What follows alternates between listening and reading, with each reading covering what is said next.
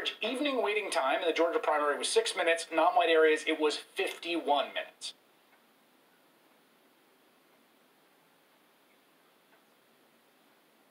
Did we lose Ari? Just us. Chris, can you hear me? Yeah, I got you now.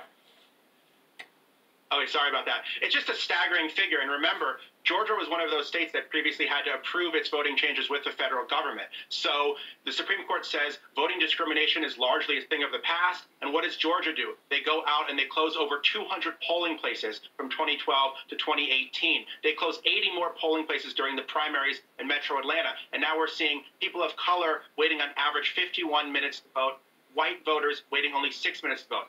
That is voter suppression in a nutshell right now.